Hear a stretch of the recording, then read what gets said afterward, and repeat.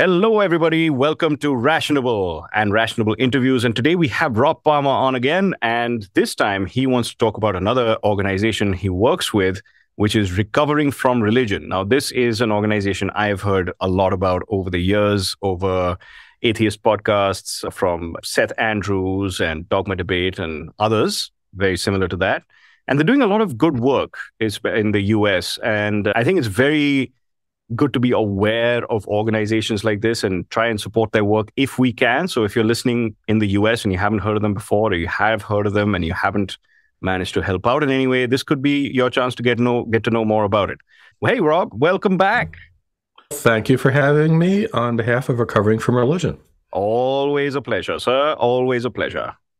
Let me say one thing right up front. We're an international organization. So yes, we started in America and most of our volunteers and clients here, but we do have people from around the world. So really, what are some of the countries that do want to make that clear? So we actually have a helpline is one of the things we'll talk about, where people can either phone call or chat in to us. But we have in several European countries, Australia, North America, so Mexico, Canada. Yeah, there is currently no support group per se in Asia, unless you count Australia as Asia. I guess not. There's not. But still, we will support people from anywhere. We have several phone lines. They're all in English from different English-speaking countries. But anyone can contact us, and we'll talk about what we do through the web. You just get to our webpage, and you can chat to us, or you can make a web-based phone call for free. So, yeah, we will talk to people from anywhere in the world. That's wonderful. Have you had any contact with this part of the world, maybe India, Pakistan, Bangladesh, Nepal? Yes, we do. And they're mostly people who chat. They chat in. So yeah, we have a text chat that's available from our page, or as I said, you can either call with a phone, can do one of the numbers that we have from those countries, or you can do a web call. Actually, what's interesting is because we're based in the US, and probably because most of our advertisements or whatever are in English, we get mostly people who are ex-Christian, leaving Christianity. We get a fair number of people from Islam. In my 2.5 years of working, I have had one Hindu person call. Out of the 500 calls I've taken, one was Hindu. Oh my! All right, but at least we've got one, and they were in America. That's good. Either way, because Hinduism, as I spoke with Vimo, who I was telling you a moment before we started the show, Hinduism is a very slippery religion in terms that it's got quite a wide range of belief systems, and there's no one central text. We don't have the Bible or the Quran, etc. We have the Upanishads, we have the Mahabharata, which is one of the epic myths. We have the Ramayana, we have the Bhagavad Gita, which is, I think, the most popular, at least. Yeah, that's the only one I've heard of. That's what people mostly refer to as the central text. But a lot of people refer to some of the other books as the central text. And the belief system really changes drastically from person to person, from family to family. Some people believe in one certain aspect of it, or one particular god that they're most attached to, and somebody else. So it's very confusing, and one argument or one set of arguments or positions are impossible to have. So whoever would take care of callers from Hinduism is commendable. They're going to have a task on their hands. But at the same time, Hinduism is a religion. At the end of the day, it is based on supernatural beliefs. We've had discussions amongst ourselves. Why don't we get Hindus calling? And I'd like to ask your opinion on it. America's mostly Christian, but there's certainly a lot of people who originated in India here. You would think we would have some substantive. We've had Jews are not a large part of the population, but we get a significant number from them.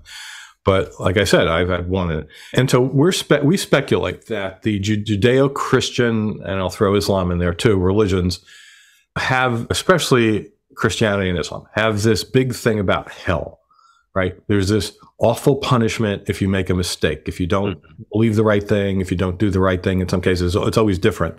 As you said, with Hinduism, there's all different, but there's so many sects of Christianity, and they all think differently about how you get to heaven or what sends you to hell.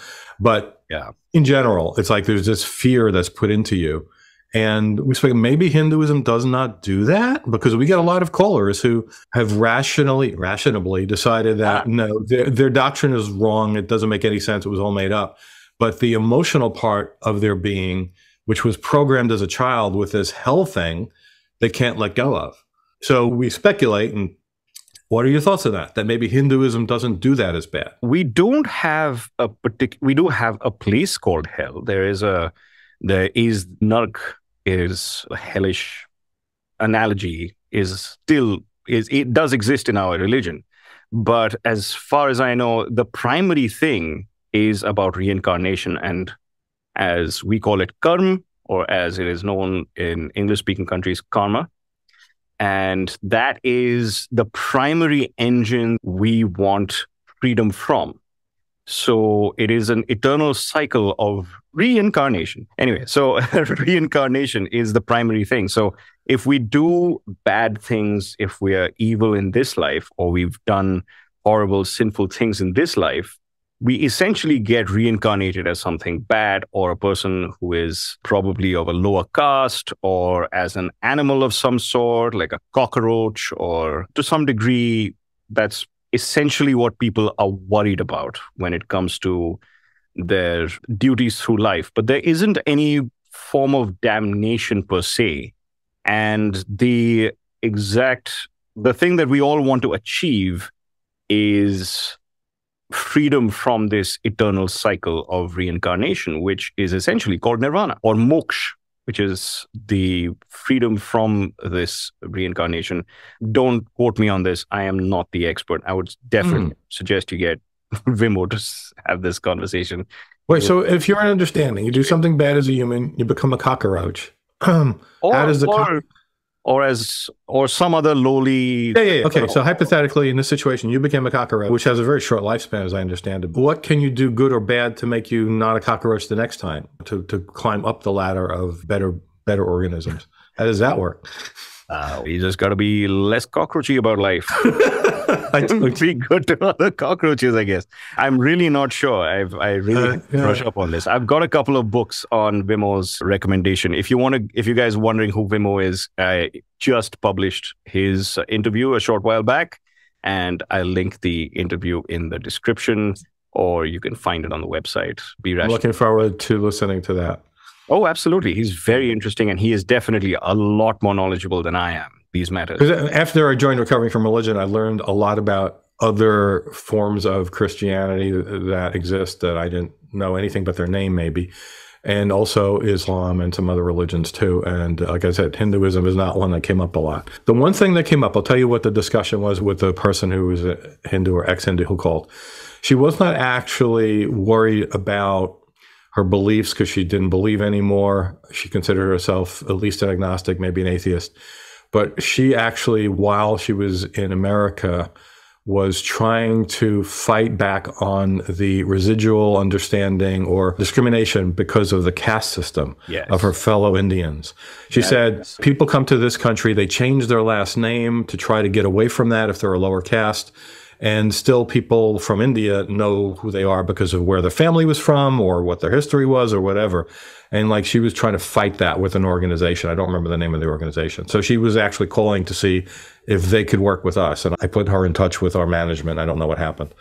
But that is a very deep-rooted systemic problem that is essentially at every single aspect of Indian life, let alone Hindu life, because there is an amazing film that one can watch called Untouchable. It is a documentary, but there is no narration. The entire story is told purely through the interviews that the person has done. And those interviews are lined up into a narrative. And it is very clear that a lot of people think that casteism isn't a thing anymore. And people believe that it's completely left our everyday life. But it still, every day in the newspaper, you have stories about low caste people working in multinational companies in worldwide organizations who are disrespected, who've been fired, who have been basically made to work in a very uncomfortable situation so that maybe they quit themselves, or they've been openly discriminated against in the workplace. And not just at that level, but every level below that. If you're getting married, the bride or groom's parents will ask you what caste you are. And a lot of the time, people do not marry outside the caste. People don't marry outside even the originating village where they're from. Of course, that's a completely different problem. And the caste system has basically pervades all the way from the smallest of villages where the lowest caste people are literally untouchable. You're said that you cannot touch them. You cannot be under their shadow. You will eat anything, any food that has been touched by them or any water that has been touched by them. They have completely different wells where they have to go to, or ponds where they have to go to get the water that they need to survive. Because if they dip their bucket into a well of the upper caste tribes people or the villagers, then they can be severely beaten up or even killed. Wow. So this sounds America prior to the Civil Rights Movement, where people of color had to use different facilities, couldn't even drink out of the same water fountains and whatever. And then it finally came to the point where laws were made to stop that, to try to stop it. And there's still people who are racist, obviously, but at least in the official laws of the country, anything like that is totally illegal. So India is not at that stage, or are people disobeying the law to still do this discrimination? There are laws in place which are basically talking about equality, but even the government officials, many police persons, even they still believe in the caste system. They believe in it strongly enough that, okay, maybe if you're maybe it doesn't happen too much if you're in one of the upper castes. So there are several caste categories. There are Kshatriyas, there are Brahmins, of course, are the top of the crop, but there usually isn't too much discrimination among the top castes. But the untouchable castes, which are called the Dalits, the Adivasis, they are the ones who are the most subjugated, and they're supposed to live in a different part of the village. They're supposed to not mix with anybody else in the village. They can't go to school. If they go to school, they have to either sit outside the classroom or in the absolute back of the class, a good distance away from the rest of the children. They don't get lunch during the lunch break or anything of that sort that the other kids get in their schools. And of course, this goes all the way up to city levels, because if people find out your caste, you will be discriminated against. You will be maybe not allowed to rent an apartment. Maybe somebody will make life a little bit harder for you when you want to get a loan or something of that sort, or get a job somewhere. Maybe you'll get the job, but then you'll be treated badly, as I mentioned earlier. So it is extremely deeply ingrained, so much so that law enforcement can't really do anything about it or are unwilling to do anything about it. It is still something that a lot of us are fighting. That's amazing. 21st century. Exactly. And the funny thing is that it is the atheist community in India who are essentially the ones who are the most aggravated by this kind of discrimination, because people who are a part of the religion, they still might be completely oblivious to the situation. They might be aware of the situation, but they say, oh, but this is just the way things are. The caste system has been here forever, and it's just a part of the religion, and that's the way we have to live, and that's that. They're not really willing to do anything about it.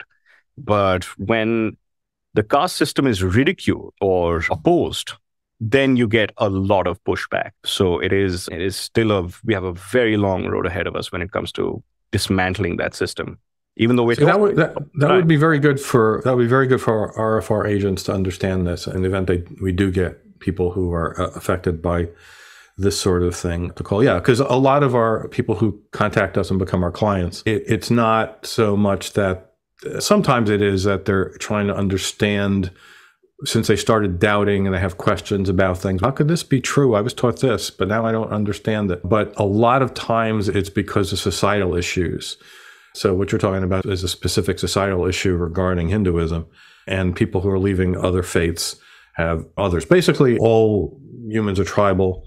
There's a thing that you don't want to be kicked out of your community, your tribe. It's a problem. It is. In this film that I mentioned earlier, Untouchable, There are people who are from the lower castes who have changed their religion. They have left Hinduism and converted to Islam. They've converted to Sikhism. They've converted to Christianity. But the same systems exist in those versions of the religions in India. Whoa. They can all sit together in the church, but as soon as you leave the church, you will go your separate ways. Wow. So did you mention Christianity? If you convert to Christianity? Absolutely. Even if you convert to Christianity. Even for Christians? Yeah. Who hypothetically at the core of Christianity is that we're all God's children and everyone should be equal. And they believe that in the church. But as soon as you leave the church, well, they stay away from you.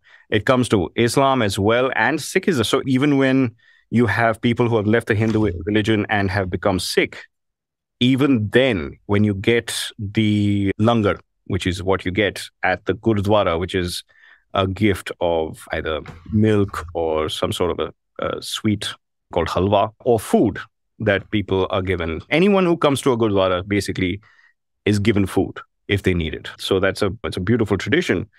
But unfortunately, there are many places where the people who have come from a lower caste, from an untouchable caste, are asked to sit elsewhere or get their food from a different entrance or something of that sort. It's all pervasive. It's incredibly deeply ingrained in our culture. That's so sad. And I heard about, from recovering from religion, you have many different subsections, and one of them was for mental health, right? Yeah. So to give you like quick elevator speech, long elevator speech about the whole organization. So we were founded something like 13 years ago. Initially, it was just support groups, and where people met in some rented hall or whatever periodically to get help with things. And then it branched out in 2015 to what we call the Helpline Project. And that's the phone numbers or chat line that I was talking about, where you can do over the internet or a regular phone in some cases. When the pandemic started, we started this thing called RFRX meetings. And we've been holding those over Zoom, and you can access those even without an application. Just click on our link on the website from anywhere in the world. Those are 8 o'clock Eastern time on Monday. We have professionals come in and they talk about all sorts of different things, different religions, religious trauma syndrome issue, purity culture, which affects people in religions who are told about things about sex and attraction and gender. We have people talk about all sorts of things, and those are Monday, and they're all recorded and put up on YouTube and on our podcast. So people can even find those if they can't make the meetings. But the interesting thing is, if you can make the meetings, after the professional is done talking, we turn on the cameras and microphones and everyone chats to one another. And it starts with something like 60 to 100 people, dwindles down after 4 or 5 hours to maybe 10. And it's a really nice way to meet other people and talk about your similar or different issues. We also have a blog, which we encourage our clients to tell their own stories on. And we have the online community, which is one of the newest things. We have about 2,300 clients. There's 25 channels where people text chat about subjects of interest. They're broken up into ex-religion, ex-Mormon, ex-Christian, ex-Hindu is not there. Ex-Muslim is.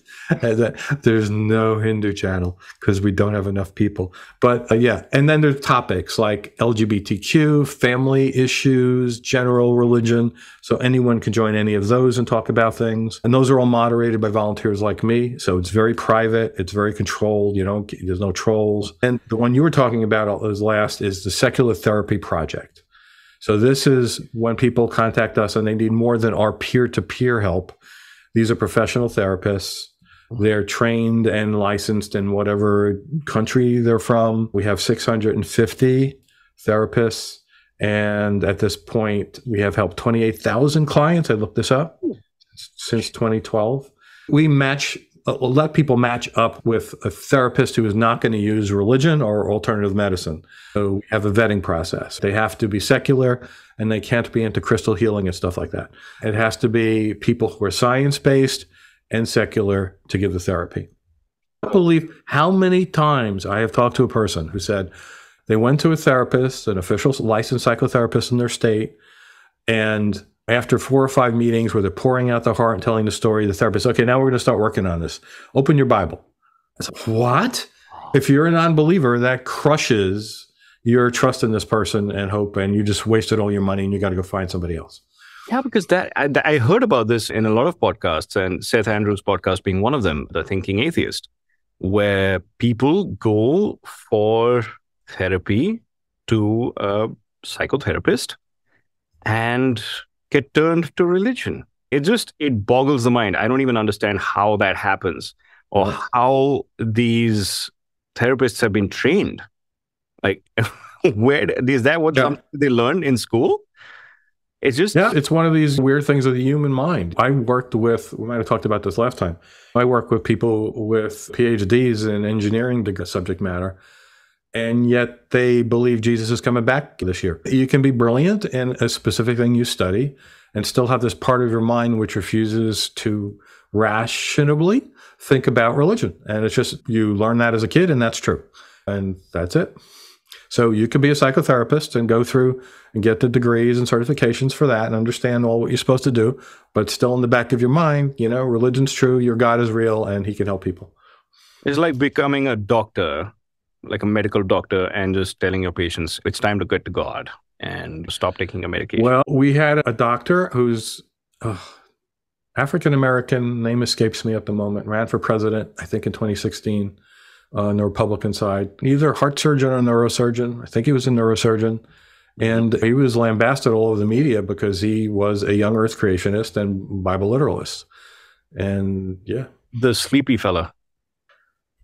I don't know. He used to be a neurosurgeon. That's what I was thinking, yeah. Yeah, I know who you're talking about. He's just very slowly... Yes, that is true. That is true. But you can't be a dummy to become a neurosurgeon, and he apparently had a good reputation. And yet, no, Bible's true, Bible's literal, young earth, and all that. There was something I remember made the news that he said the pyramids of Egypt were giant grain silos for Joseph or something. Wow. Wow, that's a new one. I haven't heard that one before. Yeah, because imagine the guy, you're on the table for brain surgery, and he's about to put you on and he starts going on about his religious beliefs to you. It's like, no, stop. Stop. Literally reaching into your brain. I remember having conversations when that happened about, okay, how important is that? Do you care if you're getting on an airplane and the pilot, who's a very good pilot, never had an accident, great reviews or whatever, but he's also a young earth creationist, believes in Jesus coming back next month. When you're crashing, he'll just throw his hands up and say, Jesus help us. But so most people are able to keep their professional work life responsibilities, what they've learned, separate, but it becomes a problem with therapy. It absolutely becomes a problem with therapy. Because this is a psychological thing. You're trying to help people, and if you believe Jesus is the way to help people, no matter what you learned in school with your degree, that might come into it. And I heard about Alcoholics Anonymous also being a very deeply religious organization, which also blew my mind, which I was like... Absolutely. We get a lot of people have sobriety issues. We have a lot of calls from people dealing with that as well as religious trauma. And yeah, we always recommend secular sobriety program. You can Google that just with that term, or SOS. There's a lot of organizations that do the same things, but better, because they don't make you give yourself to a higher authority, because that's the only way you can be helped, because that's the AA model. It's no, you can help yourself and we'll teach you how. You don't have to rely on this hypothetical higher power. This is the kind of stuff that makes my brain go. And for those who are not seeing the video, yeah, I managed to get this brain stress ball. Looks like a brain, which I got from, I think this was the Natural History Museum in New York. And nice. It's so amazing. If I squeeze it, and it goes whoop, and it's this big red bulb. Yeah, I'm not a neurosurgeon, but I see there's a problem with that brain when it looks like that. And it sounds funky too.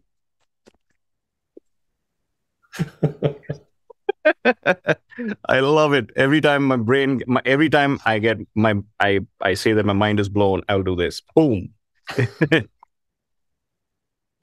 So for people who are listening to this podcast who are able to take advantage of the STP, that's great. Most therapists can only serve people in their jurisdiction where they were licensed. So that makes it somewhat limiting. But one good thing that you can do is you can go to, so our website is recoveringfromreligion.org. And then there's a bunch of things on that page. And towards the bottom, it says seeking professional help. I'll actually scroll there. It says Secular Therapy Project, professional support. So if you click on that, it says register as a client or register as a therapist. Now, most people, to find therapy, you register as a client. You basically sign in, you make an account, and you put where you are, and you can contact a certain number of therapists a month. But if you're not, you can use this as a workaround to do some therapist shopping on your own. If you're not in an area where we have therapists, I would suggest you click on register as a therapist. And then what is the very first thing is therapist registration, statement of agreement, first, second, third. So this is what the therapist who is going to start the process of registering with us has to agree to, right?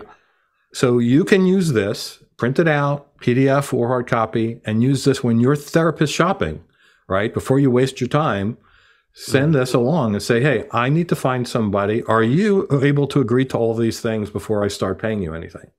And that's a perfectly appropriate way to interview a therapist. Absolutely. Hell, I didn't even know you could interview a therapist. The psychotherapy environment in India is extremely wanting. Fortunately, I've got a very good therapist. They're very hard to come by as far as I've heard. And it's usually through word of mouth. And because the whole idea of mental health problems is seriously stigmatized in this country. Most people think I never go to a therapist because I'm not crazy. And right. And the fact is that no one is really crazy. We have mental health issues. Some people are crazy. Some people. But they're not usually in need of mental health help. Yeah, I know who you mean. No, but it's very stigmatized. So if you're depressed, we'll just talk to somebody, watch some comedy, you'll be fine. Yeah. That's just not how it works. And so there's a deep misunderstanding and a very big gap in how much therapy is needed. How much, first of all, mental health needs to be understood in this country, how much people need to be aware of it. And definitely the kind of people who are able to treat it are extremely low in number. Every hospital has these people, but we don't really know how good they are, how much practice they've had, how much experience they've had, and if they've been subjected to any sort of pseudoscientific ideas. So we really don't. Otherwise, you can just... Yeah, it's tough. But that's why if you contact somebody before you start paying them and telling them all your problems, it's just like anybody else. Car mechanic, you can say, okay, what kind of experience have you had? Do you know how to work on this kind of an engine or whatever? Those are fair questions. Yeah. And you should be able to, before sitting down with the actual first session with a therapist, talk to them. And they should want to do that. They should want to see what your issues are if it's something they're experienced with. My wife is actually a psychotherapist. She doesn't deal with certain categories of people because she didn't have any special training in it. And it's not the one she's been practicing with now for 30 years. So it's like she refer them to people who are experienced with those. And so if someone calls her, she'll ask, what are your issues generally? Or what are we going to talk about? And it's just as fair for the person calling to say, what is your experience treating my kind of issues? And if you're somebody who's got religious issues, it's certainly fair to ask these questions. So we'll put the link to this section particularly. Do send it to me, and I'll put that link in there. So anybody, anywhere in the world, if you're looking for a psychotherapist, just have a look through this, take a printout, copy it down into a notebook or into a Word file or something of that sort. And if whenever you're interviewing someone or whenever you're seeking help from someone, just send it to them and say, can we agree to all of these terms? Sure. I think that will definitely help out a lot of people. I hope so. And the other thing that is directly accessible, let me tell you about this, is I mentioned before, RFR started just with support groups. And those used to be, as I said, you went into some rented basement of a church or a school or something, and you just had a meeting with somebody from our group who was running the meeting. When the pandemic happened, they all went online, right? Mm-hmm. Everyone learned to use Zoom. Yeah. And all of these organizations just now made it. Now, for some people, that was bad. I talk to people who don't want to do that. They want to meet in person with people. Face-to-face is not the same for them. The realities of the world is we had 60 some of them. There are 50 U.S. states, and some of them are in other countries. So maybe you had one in your state. You can drive for 10 hours from one side of Texas to the other. So that didn't help you that there was a group in Texas if it was 10 hours away. Now, not only can you Zoom into that meeting, but you can Zoom into any meeting. You don't have to go to the one in your state or within driving distance. I've heard people who are in New York, but their work schedule makes it more sense for them to join the one that's in Los Angeles and vice versa. And there are some of these in Europe, in Eastern Europe. And certainly if someone in India wants to join any of these, you can find out what the schedules are, see if it works with your daily schedule, and you could try one or more of them. And there's no charge for this. This is not like when you're contacting a therapist, you're going to pay them, however you normally pay a therapist. But this is a free service from Recovering from Religion. Wow. And you can take this on a regular basis? Like you can have scheduled sessions, or is this? Yeah, so each group has its own scheduled sessions. I think usually it's twice a month. I'm not positive about that, but you can check each one out and find out what that is.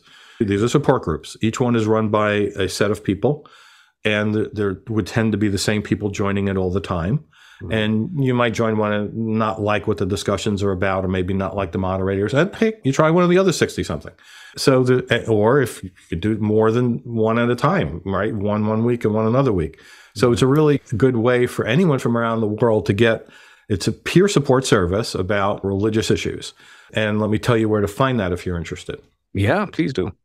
Okay, so again, our main page, recoveringfromreligion.org, and you scroll down to where it says Group Meeting Calendar.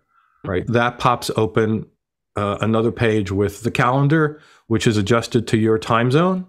And it will show you from that date and time what is available when. And then you just click on any of them for the fine details. You might use meetup.com and you might have to register for that. And you'll get an email with a link. Some of them are just direct RFR, like the RFRX Monday talks are all there. It just directly tells you what the link is at that time. And that's how they work. Lovely. I'm looking at the one right now. My time, so this is Thursday, December 1st, we're doing this talk. It says 3 a.m. my time, have to do the math to figure out what that is. In Sydney, Australia, there's a meeting. Then there's one at 7 p.m. in New Haven, Connecticut, 8 p.m. in Kansas. If I go to Saturday, there's an 8 p.m. in Mexico. It's a Mexican one. They might be doing it in Spanish. I don't know. There's one Sunday in the Baltics, which is a cool way. That's in the middle of Eastern Europe. Yeah, so they're scattered around the world and all different times. That should be accessible to people from all over the world. So this is the one which goes to seculartherapy.org? No.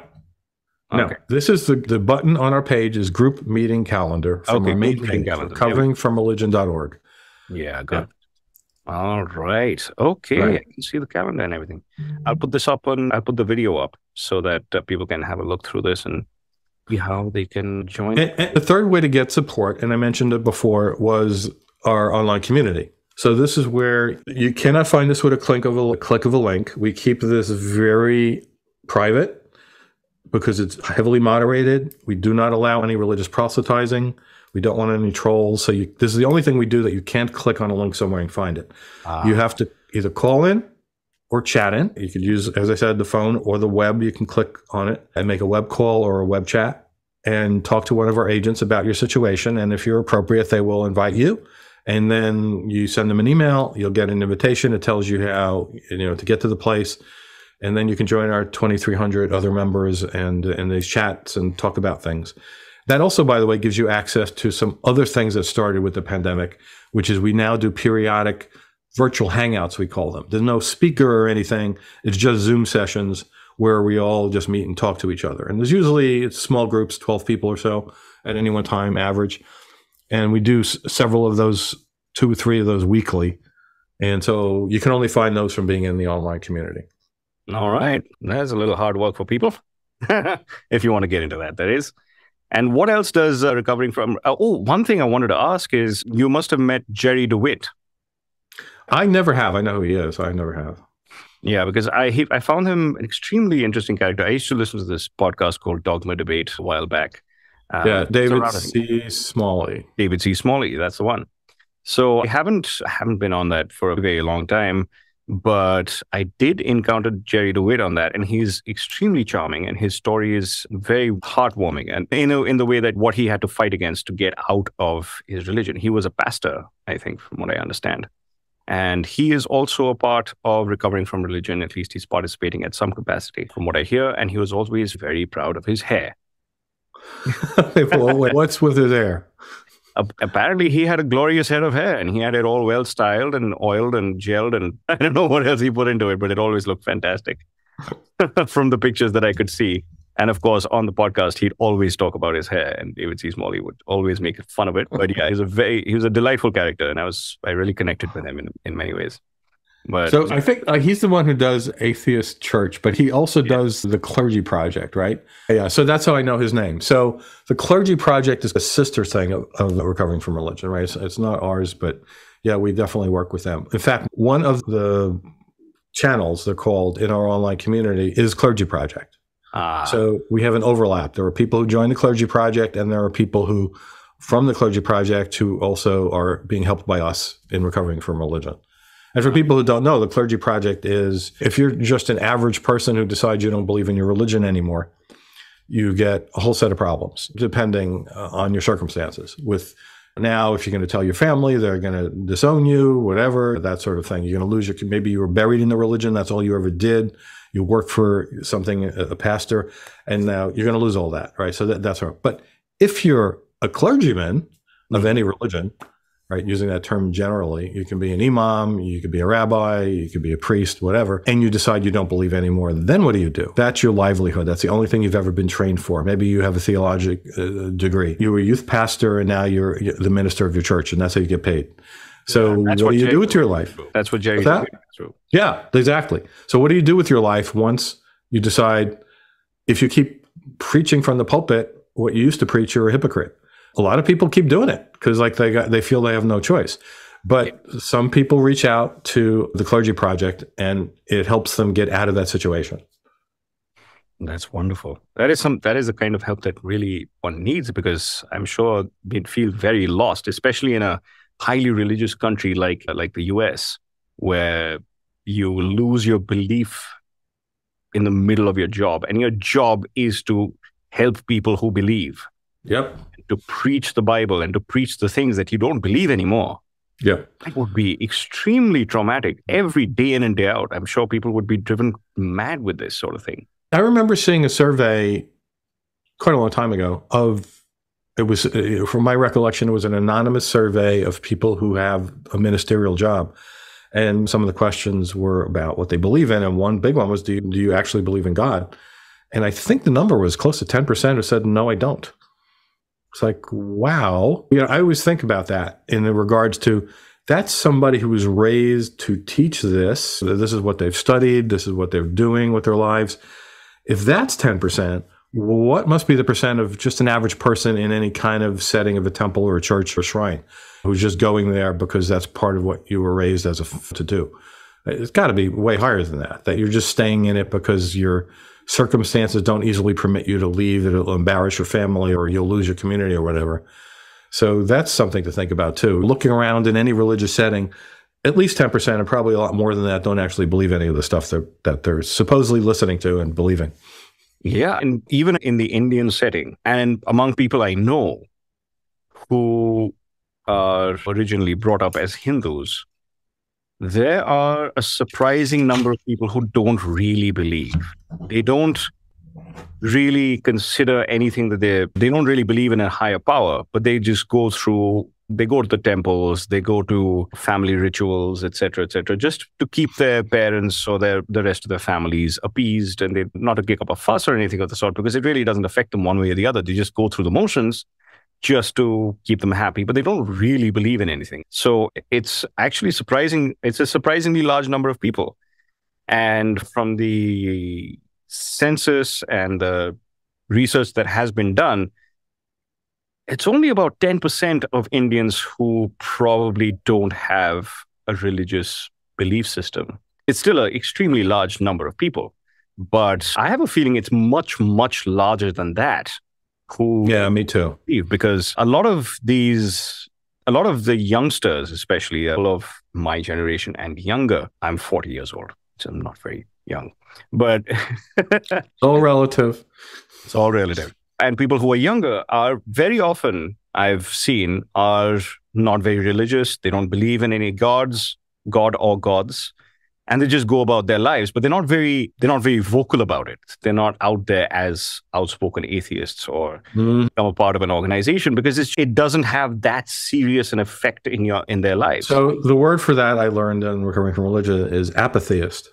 Apatheist. Exactly. That's the right word. They're apathetic about their theism or lack thereof. But I have known that apatheism is not a direct line towards atheism. It can often lead backwards. Yeah. I had a very close friend of mine who claimed to be an apatheist and ended up joining a Hindu cult. So that was surprising, and very unfortunate. But it really just means you weren't raised with one generally, and therefore you weren't programmed with it. But it does not remove the human inclination to be programmed into something that sounds good. Exactly. Caught up into something later. So if you've not thought about it either way, and then all of a sudden you're bombarded with this information that seems reasonable, it's not a minority of people that would jump on that and say, "Oh, that sounds good. Okay, I'll join."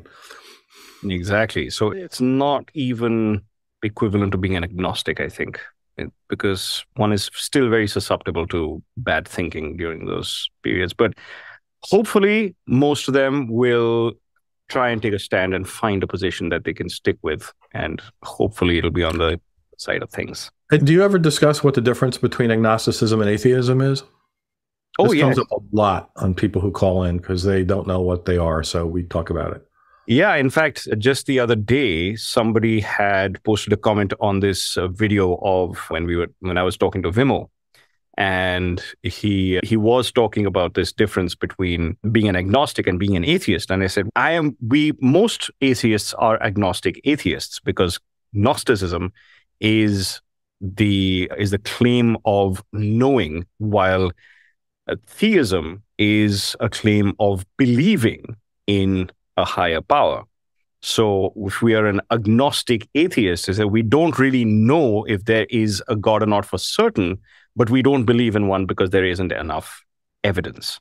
Yeah, I'm on exactly the same page with that. And a lot of people think the word agnostic is in between. I mean, you go from theism to agnostic to atheism. No. Well, I distinguish it by saying that this is the colloquial usage of agnosticism and the colloquial usage of atheism, whereas they are both words related, talking about the same thing. So I think there's a colloquial usage and there is a more specific usage, which... Yeah, kind of like the word theory in science. I was about to bring that up, theory and hypothesis. Yeah. Because I've even heard scientists say that. Oh, I have a theory about this, but no, you should do that. In fact, I was watching an episode of the Atheist Experience actually, and they had a caller and who was spouting all sorts of strange ideas. And one of the hosts of Atheist Religion said, "I think this is just a theory. Is it just a theory that you're talking about?" I was like, "No, it's not even a hypothesis." And then the other host says, "I think this is just conjecture." And I said, "That's good. That's a better word. That's a better word." So, a lot of people would, and I did this too. It's hard to remember. It was so long ago. I came out as a teenager out of my religion, and I'm way older than you. But so it's a long time ago in the distant past when I had to worry about velociraptors outside. I remember thinking, "Oh, I'm an agnostic." First of all, there was no internet. That's how long ago it was. So you couldn't even look up a word like that easily and see with videos people talking about it. It was just, I just thought that meant you weren't sure. So therefore, that's what I was. And then eventually, oh, no, I guess I'm an atheist. Right. It took a while. So that word has come to have, and maybe it always has, I don't know, in my understanding, bad taste in people's mouths. Yeah, absolutely. Especially if you're a theist who keeps hearing atheists eat children. And they have their killers and rapists. That's where it came from. Right? Yeah, the eating children is especially strange because Catholics eat the flesh of Jesus at Mass every week. I used to be a Catholic. I was okay with that. Body of Christ, yum. And his blood. Yeah. But so people who are coming out of a religion who have been programmed that atheism is bad, and even though they're not believing in their God anymore, they don't want to call themselves that. And that's fine. Atheism, quote unquote, is not a religion. We don't make people believe in certain things. We don't even make you use a certain word. We're fine with you not using that label if you don't feel you want to for a lot of reasons. Yeah, Neil deGrasse Tyson doesn't use it.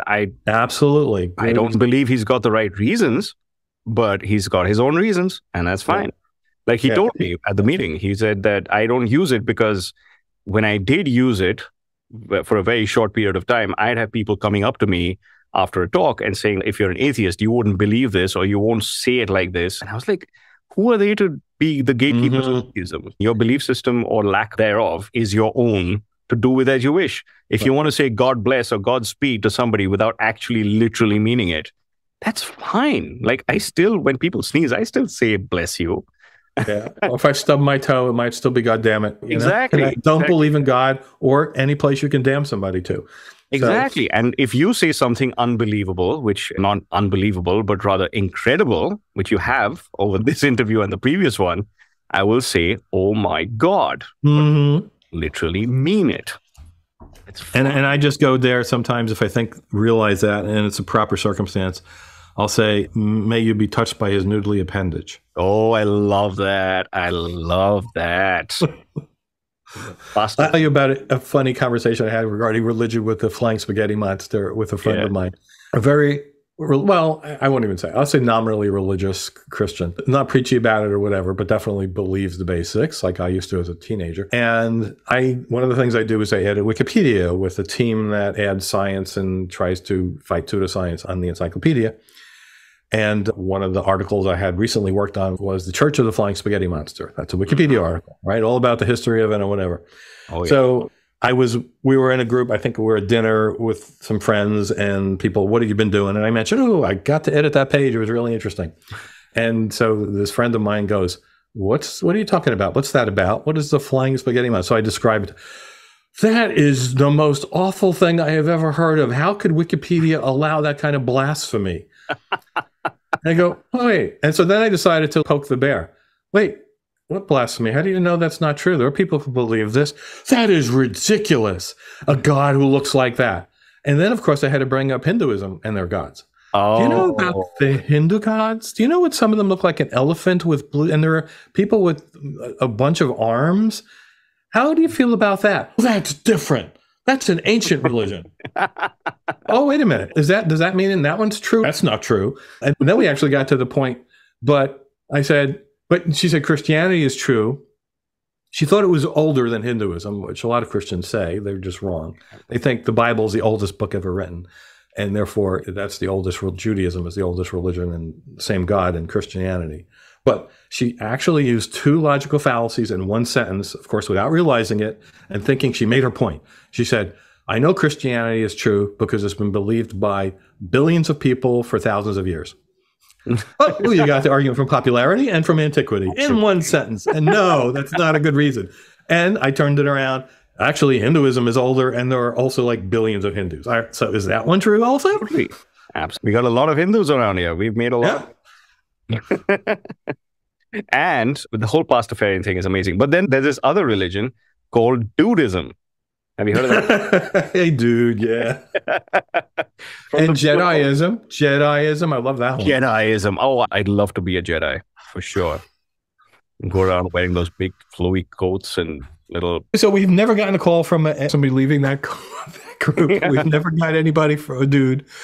But the one that really surprises me, we've never gotten a call from, at least I have never, in the 500 or so calls I had, is Scientology. No Scientology. Yeah, that's still a cult. That's still very much. Oh, yeah. Oh, whoa. No Buddhist? You've ever got a call from any Buddhist?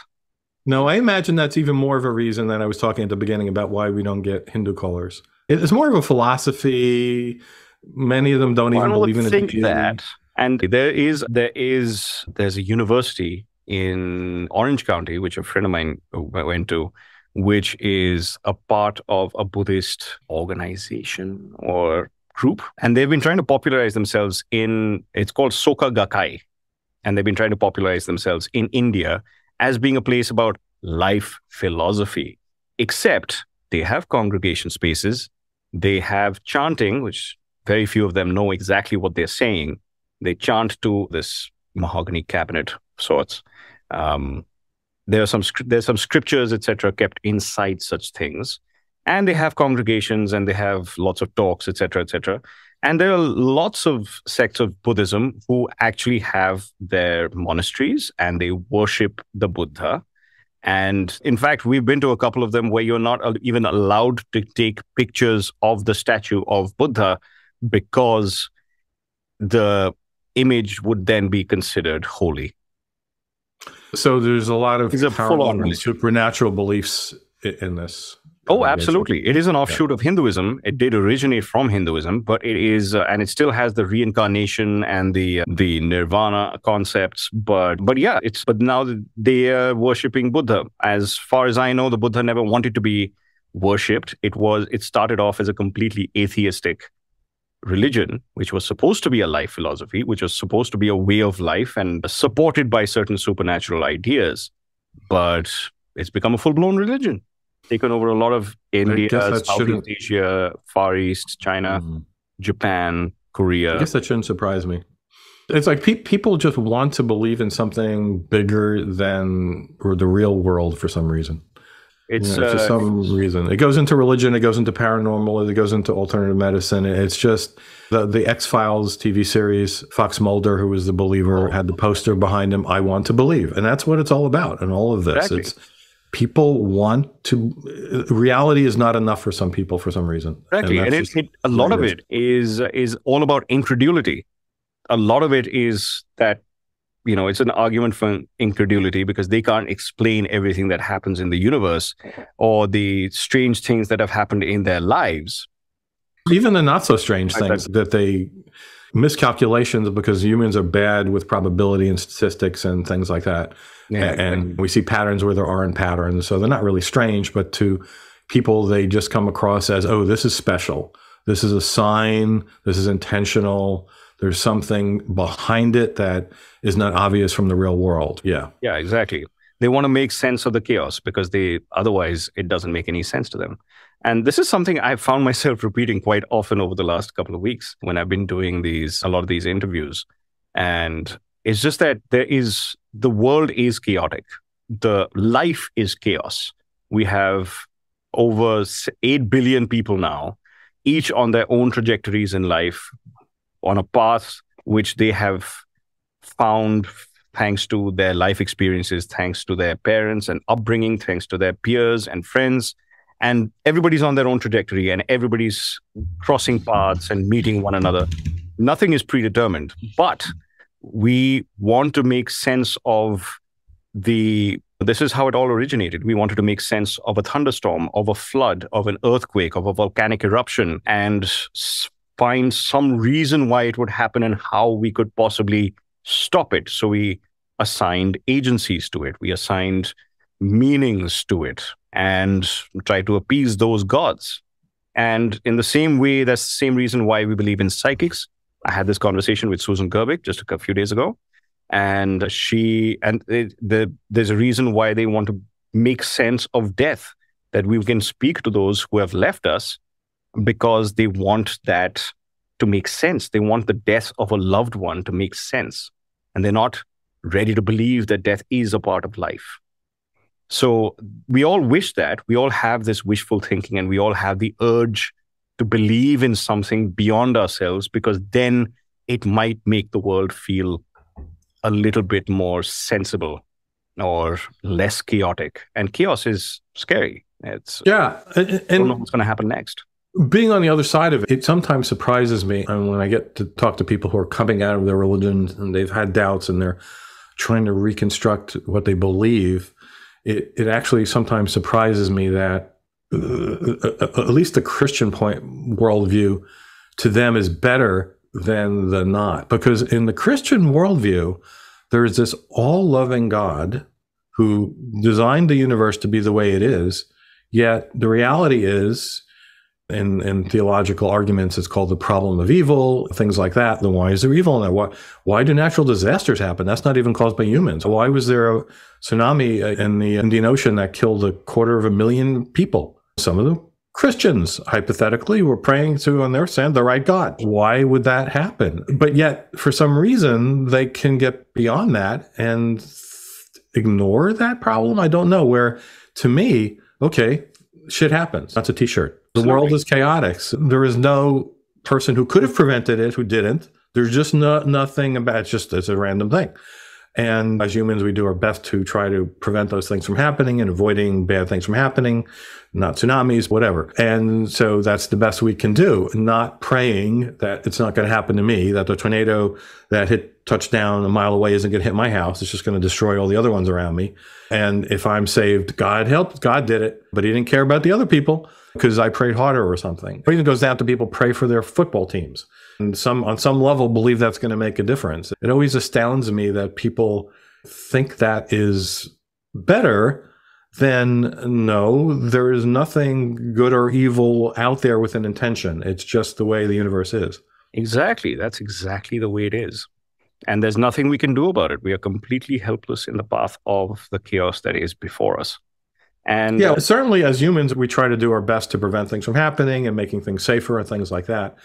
But as George Schwab, he is the person who sometimes MCs Psychon. He's a musician and he has a song out there called The Least That You Can Do, and it's wonderful. I was at the Psychon when he premiered it on stage live, and the refrain is, it's all about how useless thoughts and prayers are, in the face of disaster. I remember this one. It's a wonderful dig at religious people who thoughts and prayers, that's going to solve everything. And we get a lot of people calling, and one of the things keeping them in religion is, I know my prayers have been answered in the past, so how could that not be from God? Or God sent me a sign. It was clear. I wanted a job, and then I drove down the block a week later, and I saw an advertisement for a job, and I applied, and I got the job a month later. So that was clearly a sign from God. Yeah, and it's what we're saying. People want to believe these things. So sometimes if people we don't deconvert people, by the way, in recovering from religion, right? Mm-hmm. We meet them where they're at. If they're trying to step out of religion and looking for answers, we will try to help them think about the reasons. And one of the things in these cases, do you think that people from other religions don't have their prayers answered? They certainly think they do, right? Mm-hmm. Hindus think their prayers are answered. Muslims think their prayers are answered. Jews think their prayers are answered.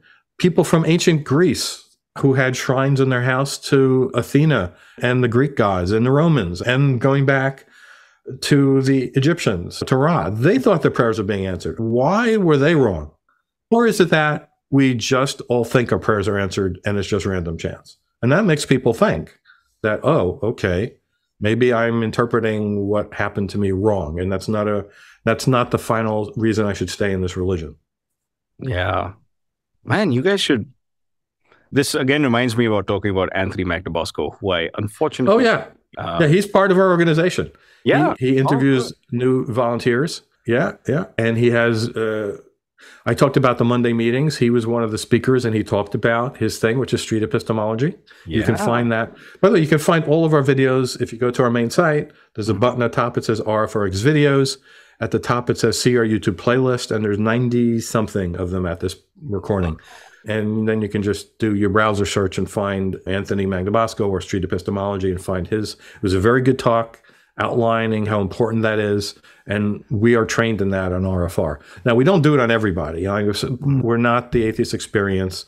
We don't argue with people who are calling to profess their God. It is to support people who are already doubting or coming out. They're wanting to know they're not crazy, that kind of a thing. But that's street epistemology is a good tool to help people understand why they believe what they believe and maybe change their mind about things. Absolutely. So if there's anybody watching right now who is maybe questioning their beliefs or coming out of their beliefs, whether you're Hindu, Muslim, Christian, Jew, Buddhist, Jain, whatever it may be that you're coming out from, check out their website and see if you can get on a call with them and have a discussion. Or you can even come to Be Rationable to the website, and you can drop in a message and I will point you in the right direction and how you can do it if you didn't pick up all the details. I will put everything down in the description below, so don't worry about that. Thank you, Abhijit. But it's been a pleasure to have you on again, Robert. Is there anything else that you'd wanted to put down about RFR?